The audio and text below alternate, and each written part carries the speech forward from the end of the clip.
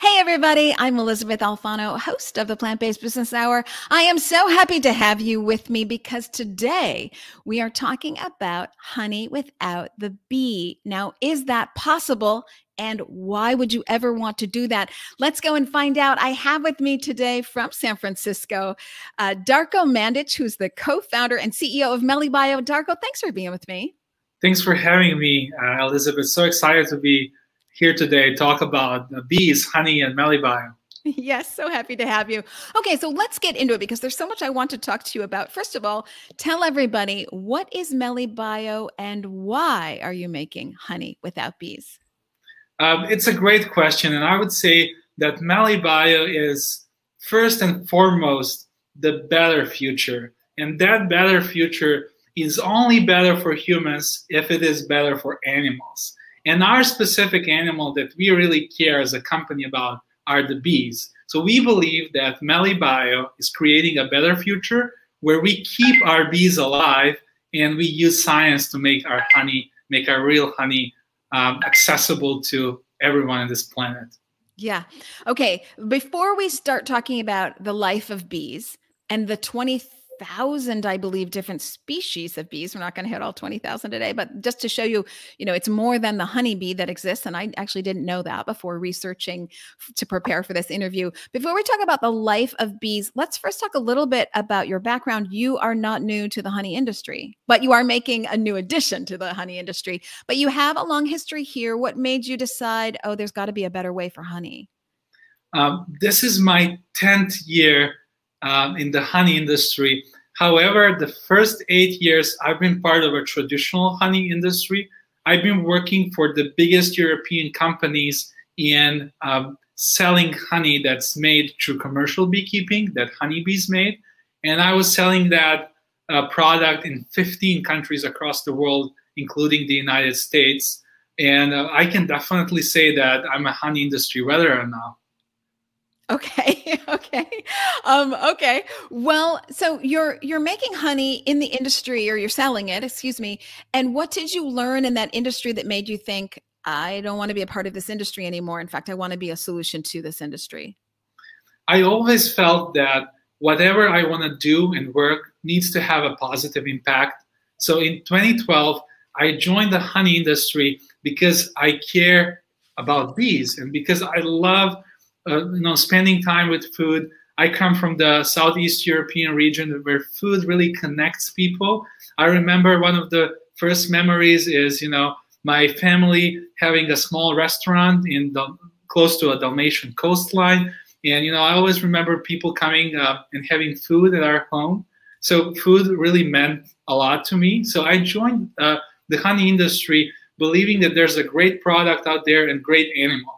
And those two beliefs, Elizabeth, are still there. I believe that honey is a great product, and I believe that bees are amazing and wonderful creatures. However, what happened there to disconnect this and kind of inspire me to change the very industry that I've been building is this shocking finding of the true story about bees. That happened when I remember it was a Saturday afternoon. I was in Serbia, back in Europe. I was reading articles about bees, and there was this article in Wired magazine that goes like, "You are worrying about wrong bees," and I was really shocked. I was like, "What's wrong bees? What's that?" And at that moment, I realized that beyond honeybees, the only bees that we talk about in media and campaigns, there are 20,000 wild and native bees that are unheard. And that article inspired me to look into other studies and to learn the true story of all the bees out there. Okay, so I'm following you so far, but I do want to know more. So you're learning that, okay, there's more than just the honeybee and that there are 20,000 different species of bees. But what's the problem with commercial farming of honeybees? And what's even the relationship to, let's say, the honeybee and the pollinating bee? The honeybee does pollinate, but I read the Bee Report, and I constantly, I would like to remind everyone to go to melibio.com and look at the Bee Report, because it's very informative. Things I didn't know yesterday, I now know today, which is so wonderful. But I want to share that with everyone today. Tell us how commercial farming of honeybees is harming pollinator bees, and why that made you want to switch.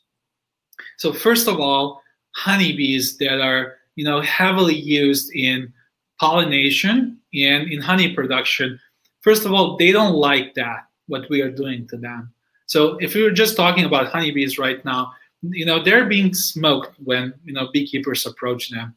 They're being kept in, tiny boxes in warehouses, like millions of them at the same place. And if there's like a, pathogen spillover that can, affect many honeybees across beehives, then, what's the standard in the honey production, unfortunately, is that when the honey harvest is completed, beekeepers want to take almost everything what's inside the beehive, because they have this great incentive to sell it as an expensive ingredient.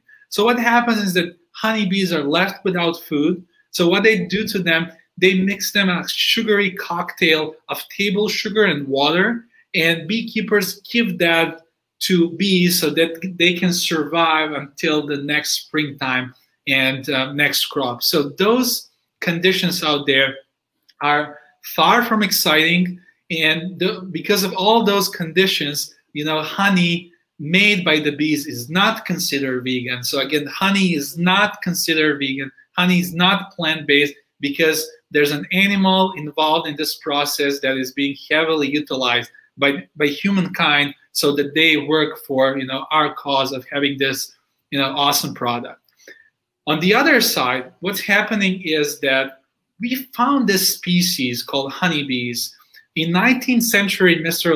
Lorenzo Langstroth, American priest from Pennsylvania and inventor, invented this specific portion of a beehive that helped, introduce more beehives out there, called Langstroth beehives, that are widely used today. So that was a big move on the efficiency side. But what happened today is that we started loving honey, which is great, but in order to make it and in order to satisfy the demand for it, we started breeding more and more honeybees. And those honeybees, when they're introduced into a habitat where they were not before, or into a habitat where they were before but in smaller numbers, they become like, I would say they become aggressive towards wild and native bee species. There's like 20,000 of them.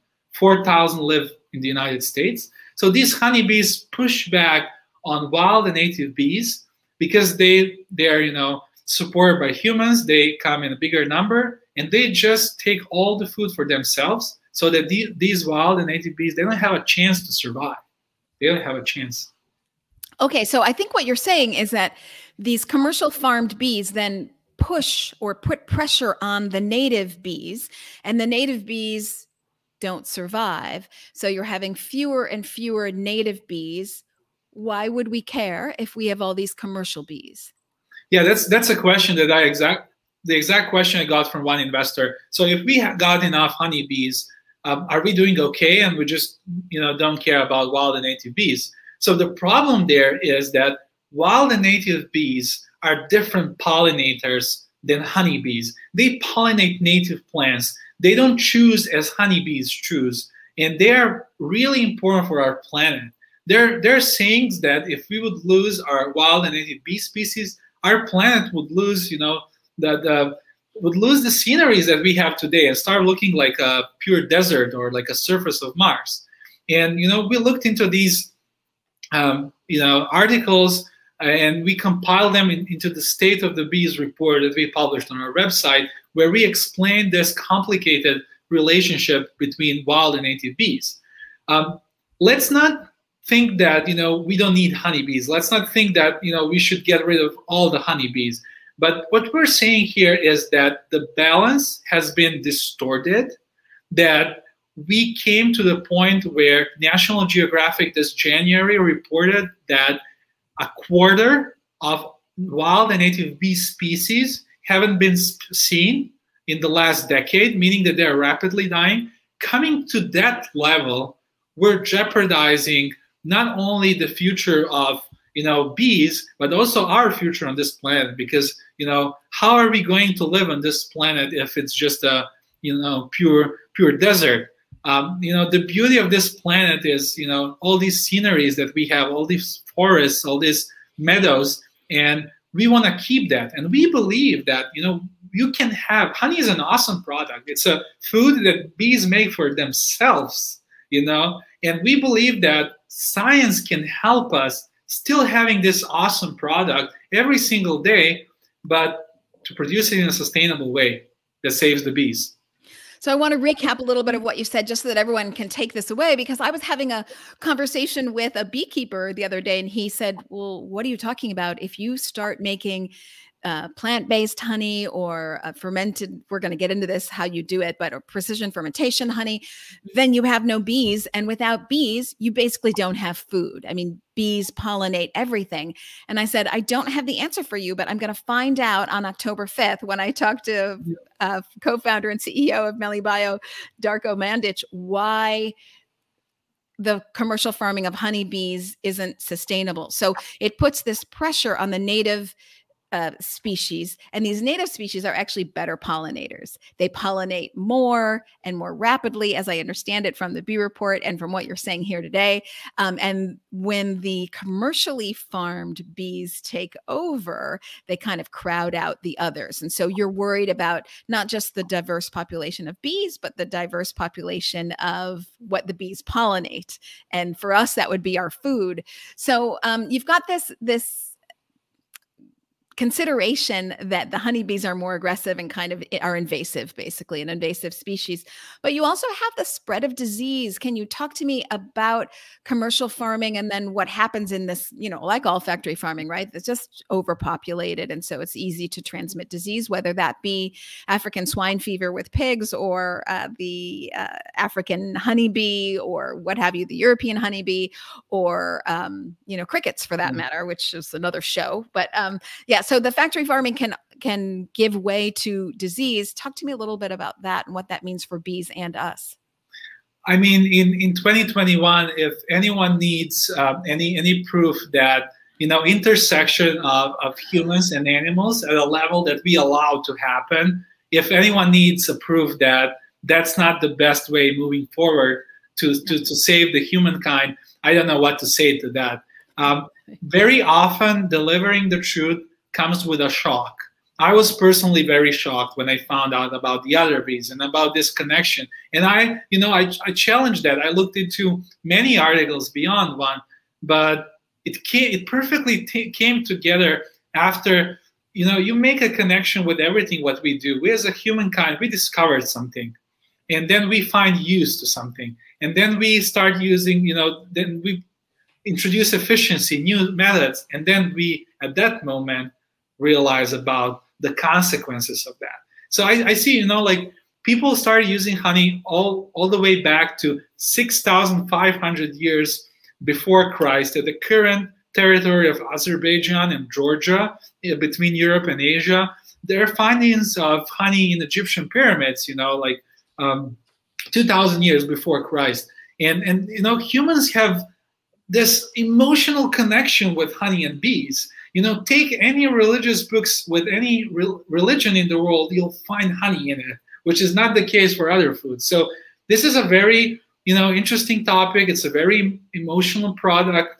It's a very emotional story. And what I can say is that we need to look into the science. We need to look into the data. We need to realize what's happening out there, because if we just decide that we live only within the narrative that was downloaded to us in previous generations, or any other reasons or ways, and if we don't challenge that, we're gonna be having a problems. Unfortunately, only 2% of beekeepers are organic beekeepers. So to call that, it is considered that organic beekeepers are treating bees a little bit better than commercial scale beekeeping, but that's only 2%. But Elizabeth, I would say, look at all the amazing things that we accomplished as humankind. Look at the world today versus then what we had in the past. And I'm wondering, who has the right to stop the evolution, Elizabeth? Who has the right to say we've been eating something coming from the animal for, like decades or centuries? What if there is a better way? What if in order to survive on this planet, we need to win the game of adapting and, using what we've built so far, which is knowledge and science, into our own benefit? And, this is what Melibio is. I'm not a scientist. My co-founder is a scientist. I'm not a scientist. I went to business school, and I'm coming from an entrepreneurial family that's really connected to the food. But I really believe that, the more I discover science, the more I, think about, the plant-based route or the precision fermentation, I see enormous opportunity to feed the world, to leave no one without food, and to make that sustainably so that we keep this planet and these creatures alive. Yeah, I love what you're saying. Again, so much to unpack there. So much of what we talk about when we talk about a global shifting food supply system is food security and making sure that people, all the people, so that's almost 10 billion people by 2050, according to the UN. Now we're only at about 7.7 billion people. So you're looking at almost 30% increase. So how are you going to feed all of those people? So as we look to a more efficient food supply system, what you're saying is you're trying to make sure that everybody gets the honey that they want and love. The Egyptians called it liquid gold. So who wants to give up on liquid gold? But we can't do so at the expense of the native species, which really we need as pollinators. So there are these two different, although there are 20,000 species, there are two different kinds of bees. The pollinators that are quite prolific and allow us a prolific vegetation, if you will, and then the honeybees themselves. So as you look to hopefully increase native bee populations, what is taking place out there to ensure that that happens, which ultimately, as we said before, means the survival of our own species, as bees basically make sure we have food by pollinating. With every pound of honey that we substitute, that's currently coming from commercial beekeeping, that we substitute with science, we remove the need and work of 22,000 honeybees. With every pound? With every pound of honey.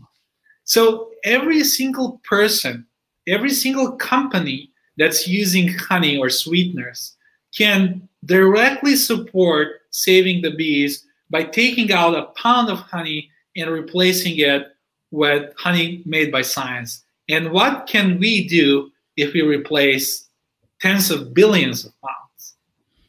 So there are a couple ways to look at this. It can be the push. So you're saying, hey, if you take out regular honey and you use, let's say, honey without the bee, you are, I wrote this down, 22,000, you are saving 22,000 bees, let's say, from commercial farming. But there's also the reverse, which is the pull, in that regardless of what Melibio does today, and we do thank you for everything that you do, native species are suffering from mass commercial agriculture in general. It's also pesticides, et cetera, which is pushing hard on native bee species. So you're seeing other things pop up in the industry, like mechanical bees. I'm not even sure that's the right term. So mechanical bees that might pollinate and replace the bee. And if that happens, then you don't have your honey. So we can't go into the rabbit hole on everything, but there are 20,000 different species of bees. Not all bees produce honey. Do I have that right, Darko? Yeah, that's correct. Okay, not all bees produce honey. Only one species is actually used by humans to produce honey, which is, Apis mellifera, or European honeybee. The European honeybee. But the pollinators, the native ones, they also produce honey. Is that right? Some of them can sporadically produce honey in smaller amounts. And what's really interesting, Elizabeth, that this honey story, I did mention 6,500 years ago and things like that, but only in 18th century European honeybee came to the territory of Northern America. Actually, Spanish conquistadors, they brought honeybees from Spain to the current territory of South America, and moving them up to North America. So basically, we believe that this is all of this that we're doing right now is part of evolution. We discovered an amazing product. We discovered an animal. Unfortunately, or things happen. We used it across thousands of years, and now we came to the point where we're confident to use science to step in and help us, and not only us, but those bees too. Yeah, so it's wonderful. And so you're helping the bees, but you're also helping people, because if I understand this correctly, we're going to have to pull back on the commercial farming of the honeybee so that we can let the native bee species thrive for more pollination, which means people are getting less honey. So you're helping the bees, and you're also helping people get honey, because with fewer commercial honeybees, then you have less honey, and everybody wants their honey. Let's be real. You know what's important there?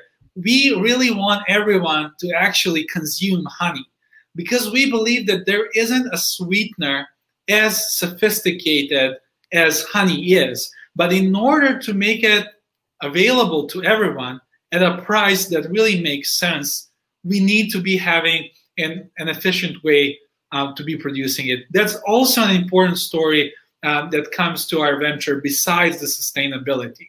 In order for everyone to eat honey, we need to make it at scale. We need to make it safe, because very often honey that you buy, even with known beekeepers at farmers market, comes adulterated with pesticides, because there isn't a beekeeper in the world that can guarantee that they know the entire perimeter of the flight of their honeybee. They can be visiting a neighboring sprayed orchard and pick up things, selling that jar for 30 bucks on a farmer's market. You'll be buying it thinking that you're doing something good, but you're just, consuming something that's adulterated. When we make that happen in a controlled environment, in a factory setting, we are 100% certain that our honey is adulterant-free, and that also babies can consume it, which is not the case today, because honey made by the bees contains bacteria called Clostridium, which makes it dangerous for babies because it can cause botulism. With our honey, not having that bacteria inside, our honey is baby food safe. So I mean, like, all these amazing things taken into account, I don't see any reason why, this should be done, and that, we should all wholeheartedly support this new honey industry powered by science. Yeah, I love that. I just want to go ahead and share the bee report, which is so good. And I want to show people this graphic, if I can find it, which I think is pretty amazing. And just give me a second, everybody. It's not here. Hold on. I want to show the trucking industry and how what commercial farming does is it's commercial farming for honey. Then they take all the honey. Then the bees have a really tough time during winter. They're living on something suboptimal, which is like sugar water. They're living in, you can see here, these boxes that they're overcrowded. They don't like it. But in addition to making honey, bees are rented out to commercial farmers of agriculture to do pollinating, as I understand it. And they're trucked all of Darko. Do I have this right? They're trucked all over the country, which is why you're saying you don't know where those bees have been. Where have your bees been, right? Do I have that right, Darko? You have it perfectly right. Imagine all these bees on 18 haulers moved from Atlantic Ocean, all the way to Pacific, across the country. Imagine what can happen in a journey of a couple of 1,000 miles. And we really need to be aware that we are intersecting with animals. And that happening in previous cases didn't turn out to be very well and favorable for us as a humankind. I'm not saying that bees might be creating another pandemic. I'm not saying that. I'm not a virusologist, but I can say that definitely that we are getting exposed and intersected with animals, and we're taking these, I would say, like, we're taking these dangerous boxes around the country without fully understanding how they can affect other species that are maybe native to that specific region, and therefore us. Yeah, it's one more reason that we try to stay away from meddling in nature whenever possible.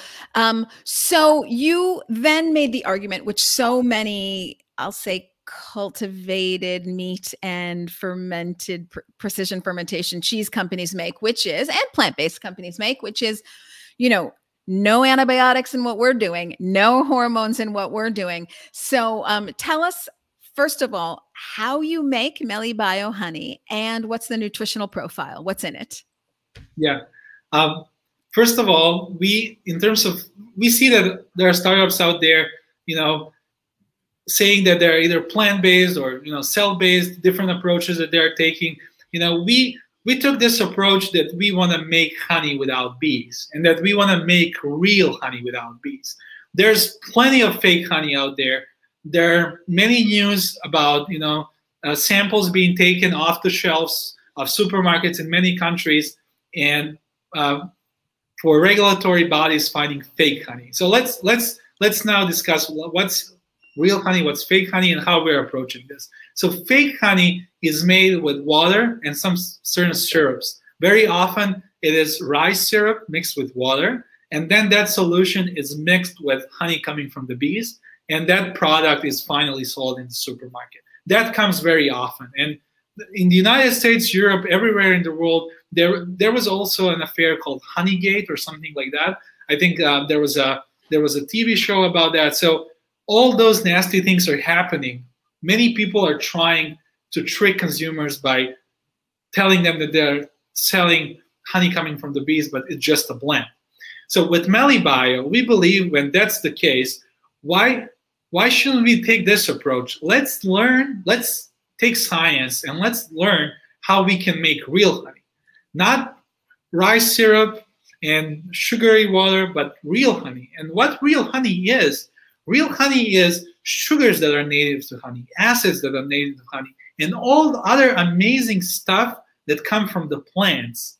So the beauty of honey and the power of honey, we like to say, is more coming from the plants than actually from the bees. And that is the approach that Melibio is taking. We're making honey only from the products compounds that could be found in honey, because otherwise it's a honey alternative product. You know, you can take, you know, I saw on YouTube, there's like a bunch of people caramelizing sugar and adding water and be like, oh, I made this homemade vegan honey. That's a vegan honey alternative.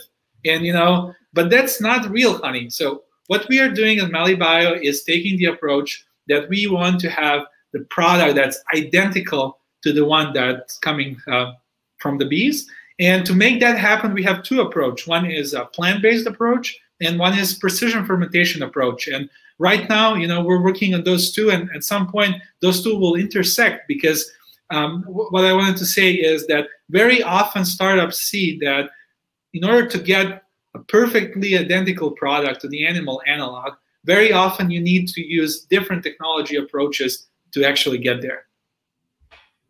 Okay, so let's talk about that. When you say it's plant-based, tell me exactly what's in it. So and the nutritional profile. Does it have B12 or I don't know? Tell me exactly. So nutritional profile and the ingredients are the same that you could see in honey if you would break down bee-made honey into ingredients. And I mentioned sugars. I'm talking about acids. There's a lot of water there, and there are things coming from the plants. So basically, well, like what plant? Is there a specific plant that you use? Different plants, and that's the beauty of honey. You know, we went to some very interesting parts of the world in order to get compounds from plants that we desire that give very unique taste, texture, and nutritional profile to honey. So we've been working very hard on our first, you know, batch that we manufacture at industrial scale. My co-founder and I calculated it took us 637 days since we shook hands until people were able to taste world's first real honey made without bees. So what is inside is identically the same what you would get inside of honey that's produced by the bees. And you know what? We're doing studies, and we have some preliminary analysis reports showing that in terms of specific parameters, we're matching the ones that, it's required for honey to match. So that's, very exciting. Yeah, I think that is exciting because there's a particular note, a taste note to honey that only honey has. I mean, like maple syrup doesn't have it. And honey is a very specific, I just want to say like a note. It's like a minor note. Like if you think of music, like major and minors, you've got like that honey undertone that is just not in anything else. Okay, but what about precision fermentation? What are you doing there? To your last point, Elizabeth, and thank you for inspiring me on that. I would say honey is a concert. We can have this amazing band. They have all the notes in place, but it's also about the room. It's also about how you hear, how you feel the sound. Honey is a complex product. It's really hard to make it. Companies before us tried and were not able because they were taking the approach which was not the hardest one. We took really hard approach, but that's paying off. And in terms of precision fermentation, we see certain limits to the plant-based approach, which is mostly around the production cost of honey. Again, I did mention that the vision of Melibio is to make honey accessible for everyone. Honey is a premium product. Honey is a great product. What we believe that everyone should have equal access to that. Myself, coming from a part of the world where was really hard growing up in, former Yugoslavia, going through 2 wars and not having food to buy in stores very often and just eating, bread and sugar.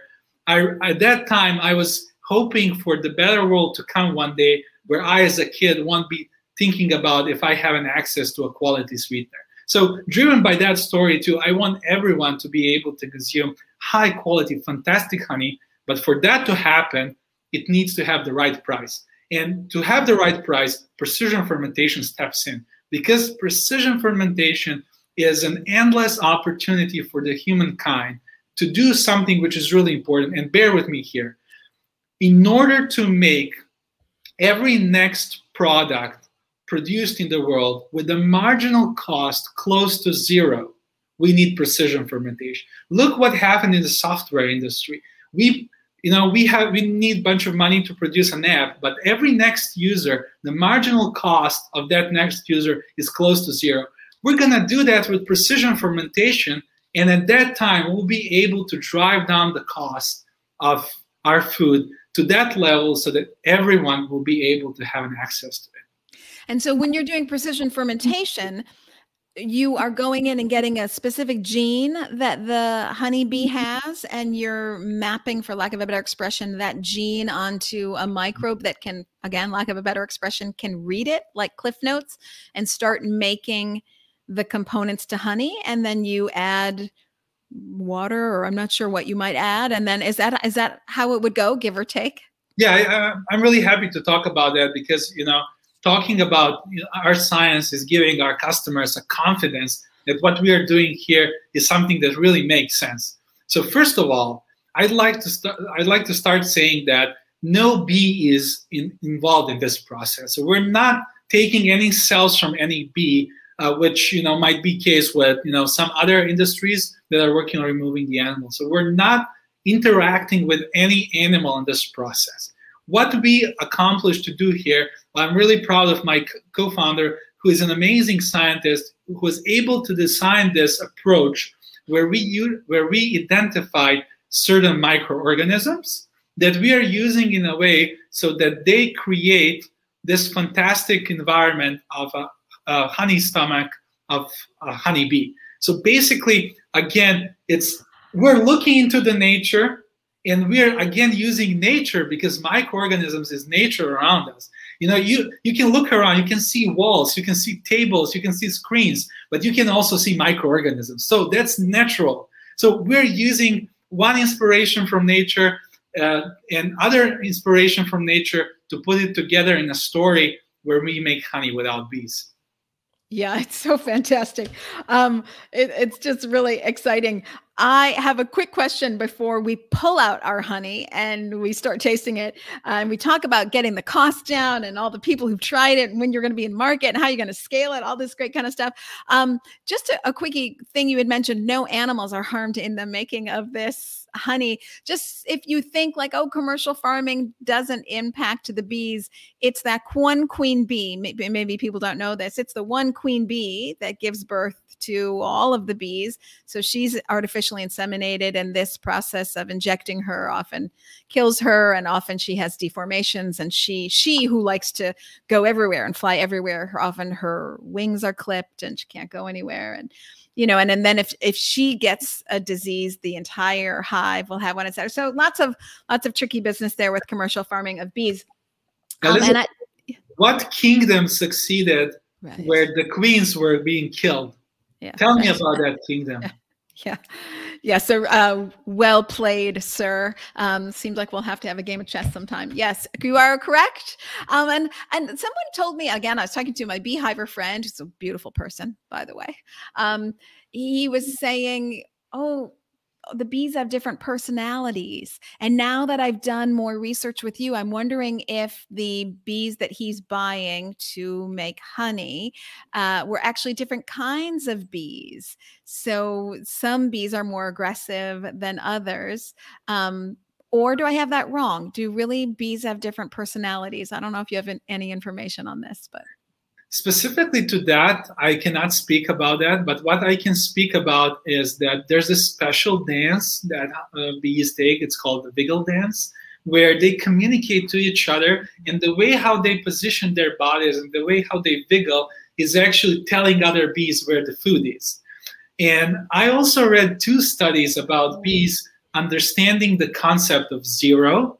That's an interesting article. And also I read a story about certain, it's not a very fortunate story, but it tells about the capabilities of bees. I think I read a story about certain military in the world using bees to train them to find explosives. So I remember those 2 specific stories that blew me away. And bees, I remember when I was visiting a lot of bee farms. I specifically think that I visited over 500 bee farms in my life. I remember that they don't like deodorants, so you need to approach them in a very specific way. And if you have a little bit of stress, they also don't like that. So very peculiar species, wonderful species, and again, additional reason for us to get ourselves out of the stigma of the knowledge that we have right now and accept what's happening out there and evolve for the better. Because it is coming, and we know it's coming because I've got it in my hot little hands.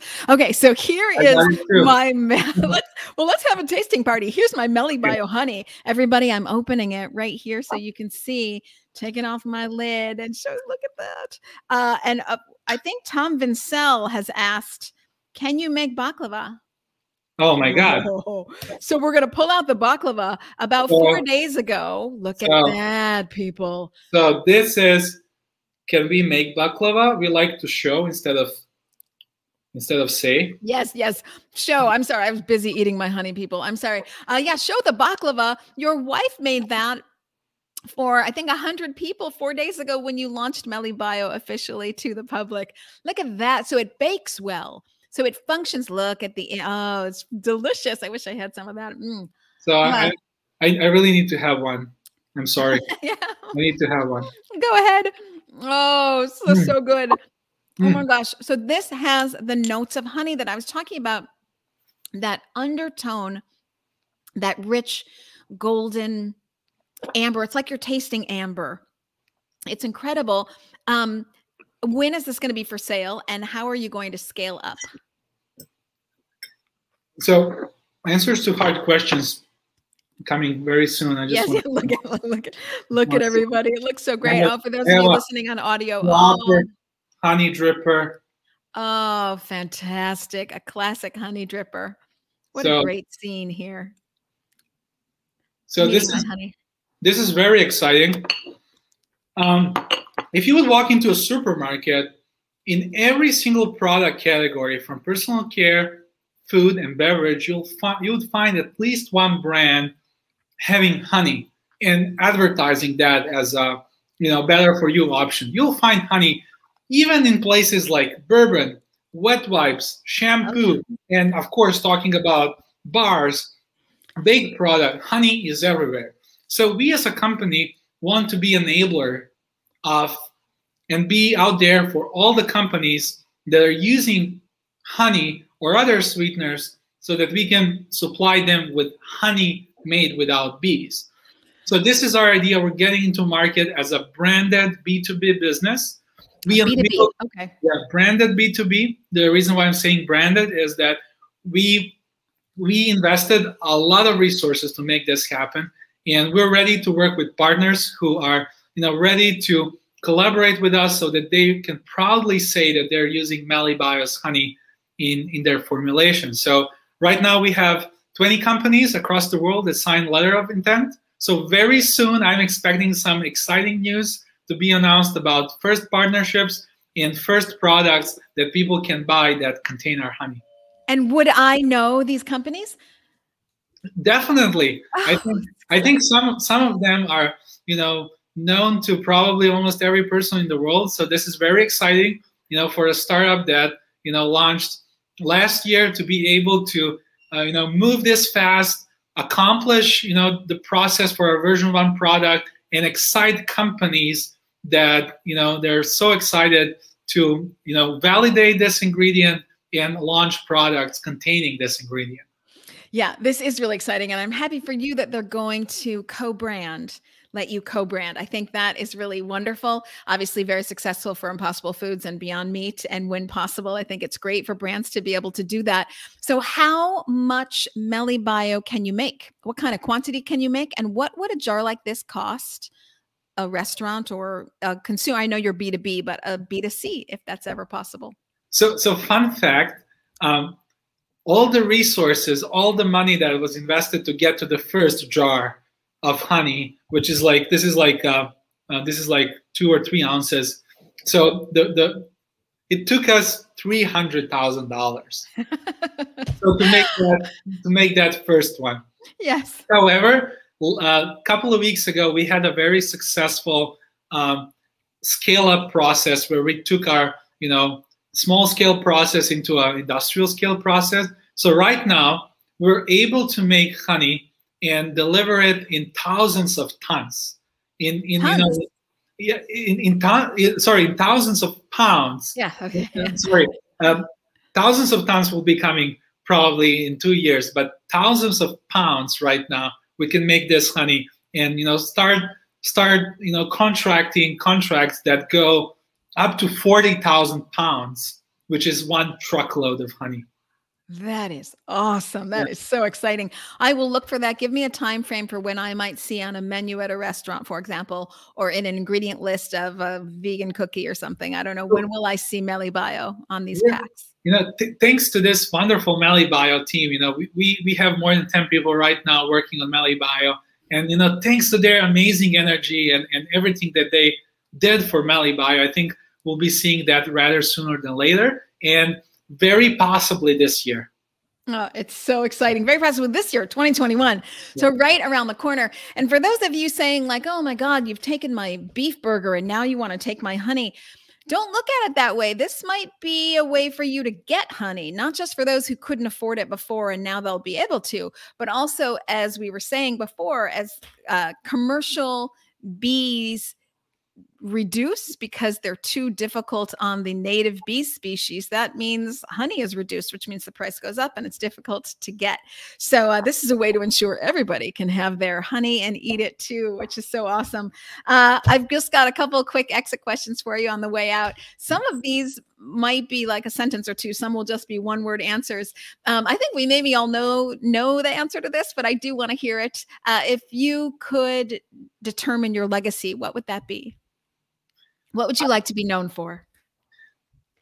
As every human on this planet, born in a 20th century and will be living through 21st century, there will be a lot of there will be a lot of resources taken. During my life, I'll create a lot of potential, a lot of garbage. I'll be utilizing some scarce resources. So the way how I think about my life is that I want to have a strong net positive result for the better of this planet.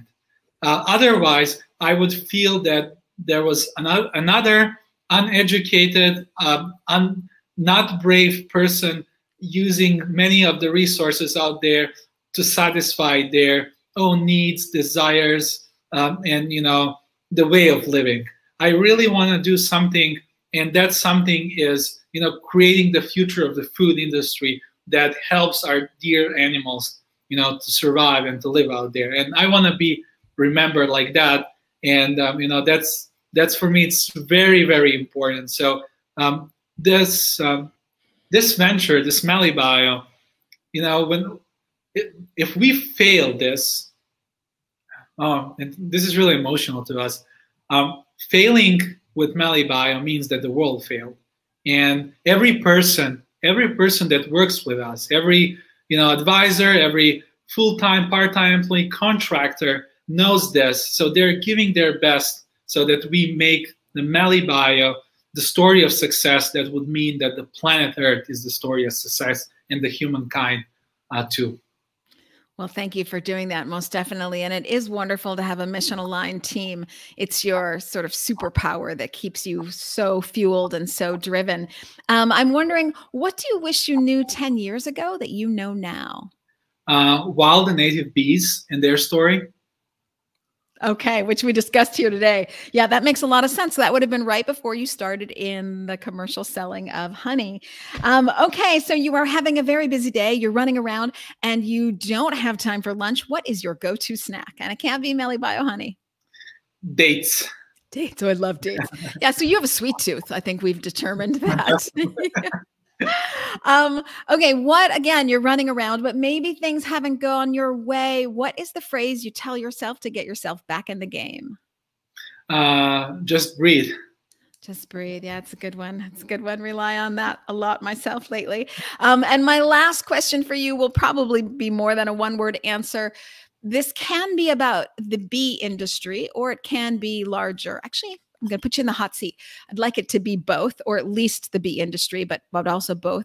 What are your predictions for, let's say, the next 3 to 5 years, starting with the bee industry, but then also the entire, food supply system? Where do you see it going? 3 to 5 years.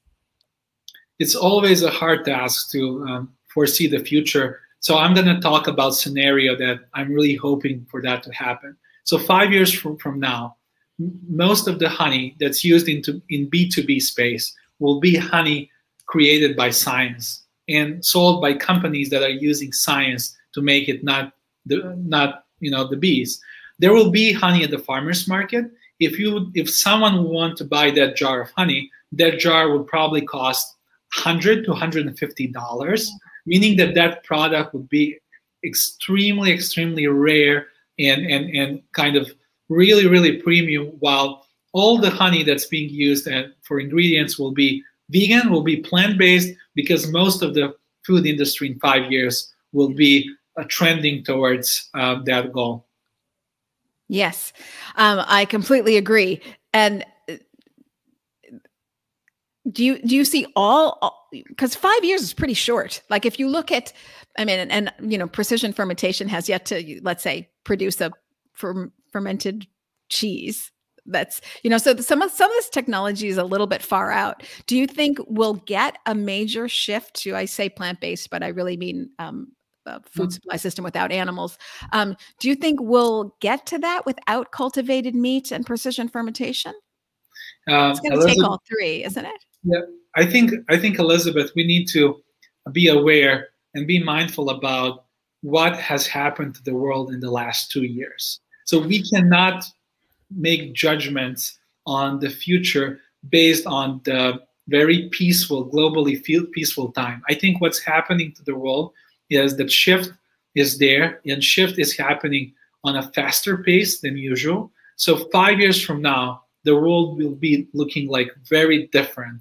And we already saw 2 years that changed almost everything, the way how we live, how we go to work, how we interact. And 5 years from now, it's going to be even more significant. And in a scenario where what I'm forecasting is happening, that will be a positive outcome. I don't want to think about those that might not be this, so that they can reinforce the position of a negative scenario. I'm an optimist. I love that you are an optimist. You know, and something we didn't even talk about today is climate change and how that's also negatively impacting the native species of bees. In addition to pesticides, in addition to the pressure from the commercial farming of bees, et cetera. So, and bees are our planet, really, in the end. So I agree with you. Things are going to shift, and they're going to shift fast for bees and for honey, but also for the rest of the entire global food supply system. Everybody, I don't think you can get Melibio on your site. It's not direct to consumer, even on your website, correct? No, it's not. It's not direct to consumer. However, I do invite all the chefs and all the people that are professionally involved in preparing food. I invite all the companies that are, iterating with new ingredients to approach to us, and we'll be more than happy to, provide samples and work together in making our honey really building perfectly into their product. Because as I did show previously, but I'm going to show again, baklava, one of the most honey-forward meals, is made with Melibio honey and vegan butter by Bioko. It's a perfect product. It's really amazing, and that's the power of honey. It goes together with others, forming something that's delicious and tasteful, and something that's even more than honey. And again, Melibio is about honey, about bees, and moreover, it's about us and our future. I love it. Everybody go to melibio.com. I want you to read that State of the Bees report. So informative. You'll learn a lot about bees, how particular they are and how important they are, and the many different kinds and the stresses that they're under, and how critical it is to our welfare as a planet and a people, and our food sources. So lots of great news from you, Darko Mandich. I am so grateful for all that you do. Thank you for bringing us the only brand of honey without the bees, by the way, the very only one. So thank you for that ingenuity. And of course, it's also Dr. Aaron Schaller, your co-founder and partner, who's a great scientist, and you, the lover of bees, putting out the product. Thank you both. Darko, don't go away. Everybody else, thanks for being with me on Facebook, LinkedIn, YouTube, and Twitter. I will see you all next Tuesday. Darko, stay put. Everybody, thanks for all you do.